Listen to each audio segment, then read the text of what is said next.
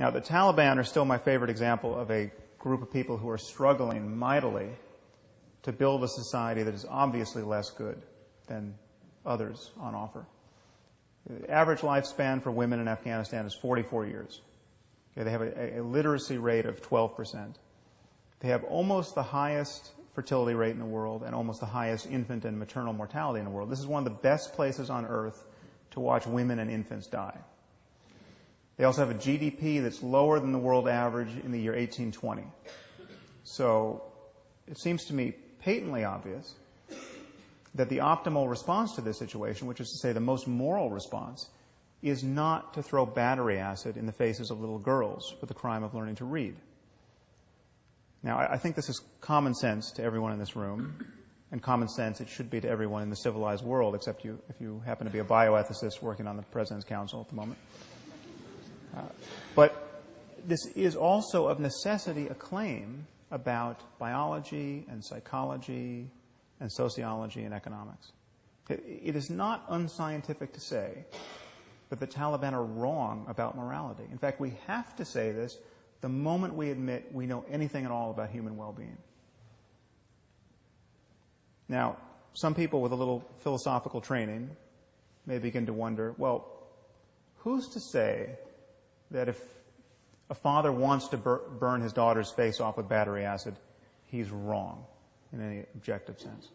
Okay, who's to say we should value the well-being of little girls? Who's to say that the father doesn't have an alternate but also legitimate conception of well-being?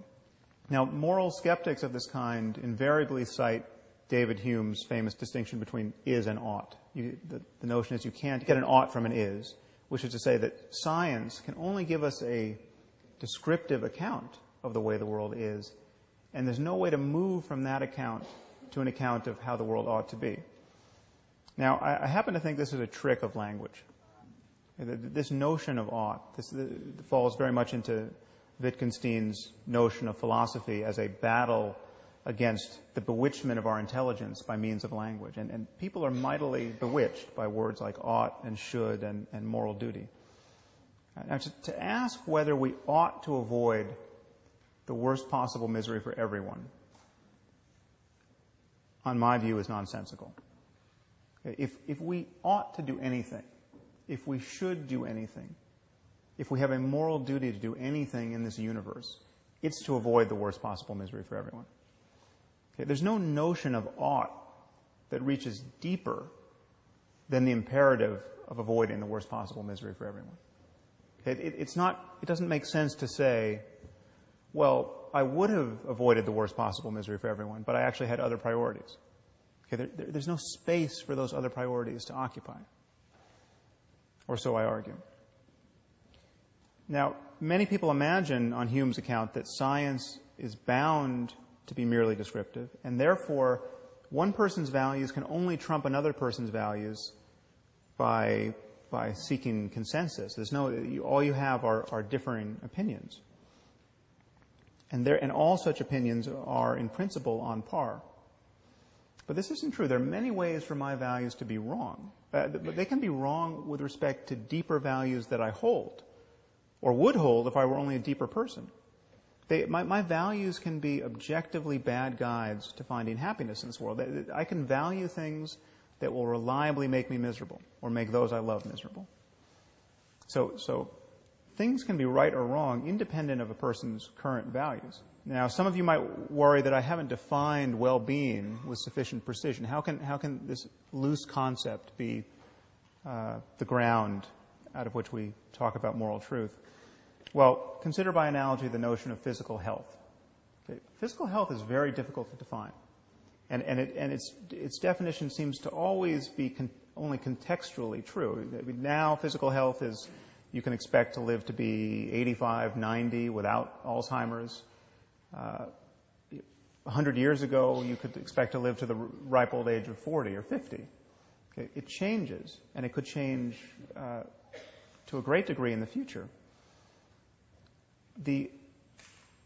What does health mean? So it has something to do with not always vomiting. It has something to do with not being in excruciating pain. These are very loose criteria for health. And yet this does not make the concept of health vacuous at all. It certainly doesn't make it merely the product of culture or merely the product of personal whim. And notice that no one ever attacks the philosophical underpinnings of medicine with questions like, well, who are you to say that not always vomiting is healthy? What if you meet someone who wants to vomit? What if you meet someone who wants to vomit until he dies? How would you argue that he's not as healthy as you are? Yes, the very notion of health contains certain values. This does not make medicine unscientific. And I would argue that in talking about morality, we are actually talking about psychological health and the health of societies. The truth of this fact-value issue actually reaches deeper than that, because science has always been in the values business. We simply cannot speak about facts without embracing certain values. It's not that you can't get an ought from an is. You can't get an is without embracing certain oughts. You can consider the simplest statement of scientific fact. Water is 2 parts hydrogen and 1 part oxygen.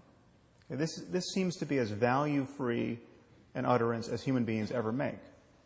But what do we do when someone doubts the truth of this proposition? What if someone comes forward and says, well, I'm sorry, but that's not how I choose to think about water? What if someone says, I'm a biblical chemist and I read in Genesis 1 that God created water before he created light, which in fact it says in Genesis 1.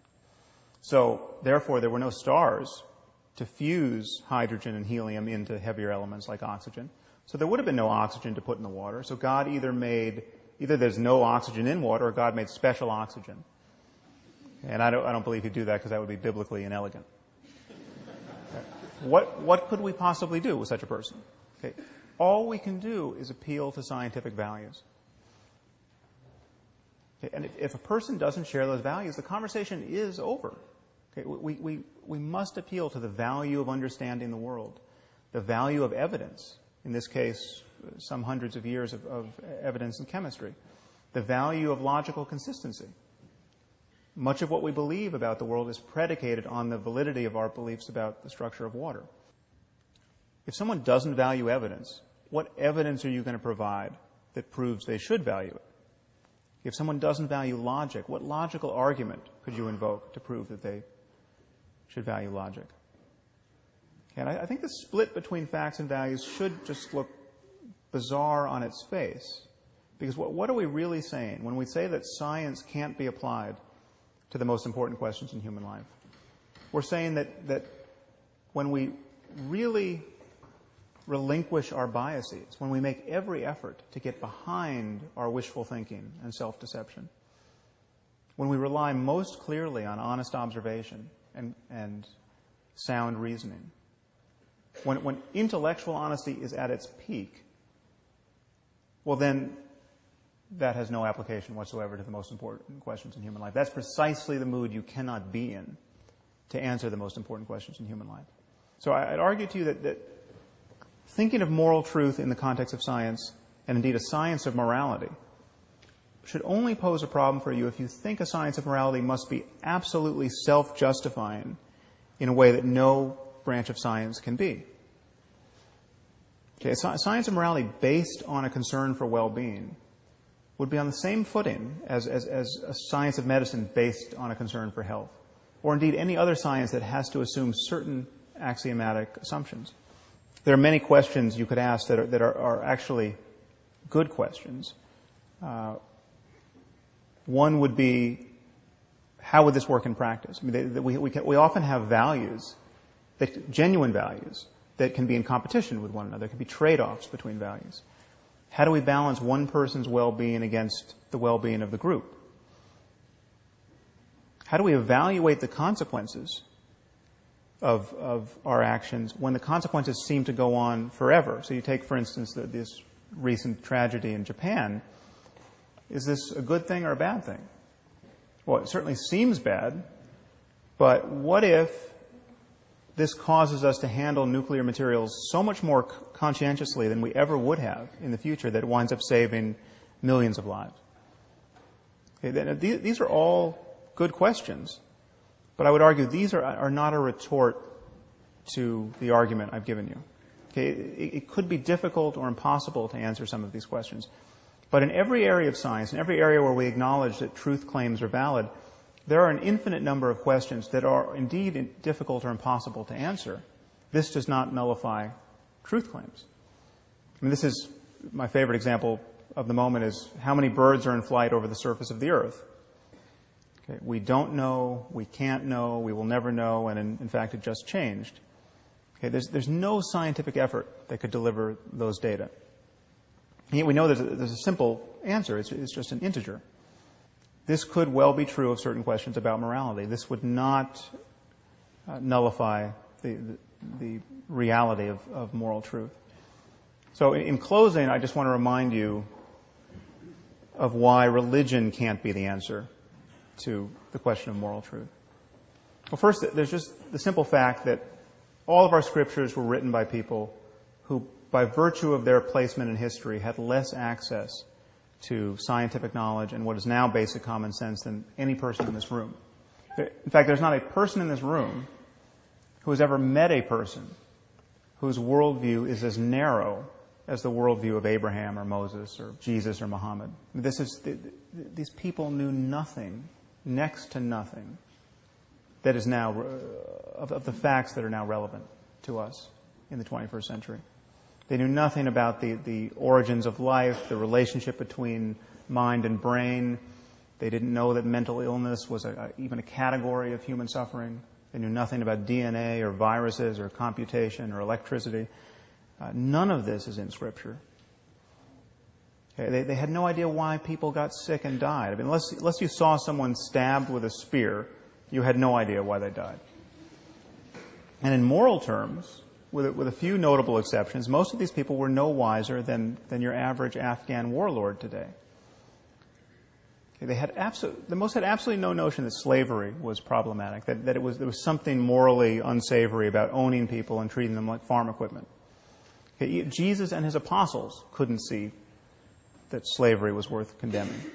In closing, I just want to suggest to you that just as we don't have Christian physics, though the Christians invented physics, and we don't have Muslim algebra, though the Muslims invented algebra, we at some point will not have Christian and Muslim morality. Okay, the truth has to float free of these provincial ideas. What remains for us to discover are all the facts that relate to genuine questions of human well-being. And the goal clearly is to build a global civilization based on shared values. Now, it seems to me the only tool we need to do that is honest and open inquiry. And if faith is ever right about anything in this space, it's just right by accident. Thank you very much.